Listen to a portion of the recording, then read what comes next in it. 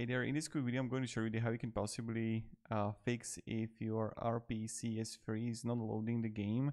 This is something that I found on Reddit. Maybe it's going to help you possibly also fix the issue. So then put the latest BIOS in the emulation BIOS folder. Check the RPCS3 completely list on their side. Only use playable games. This is the second thing.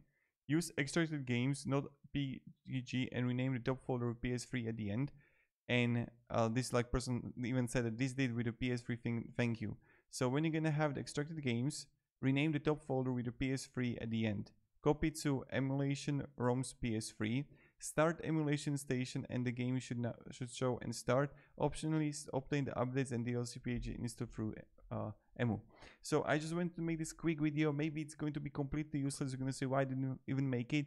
But possibly some of it can like help you what you can do. And yeah. And now this person asks, rename the top folder like what it is.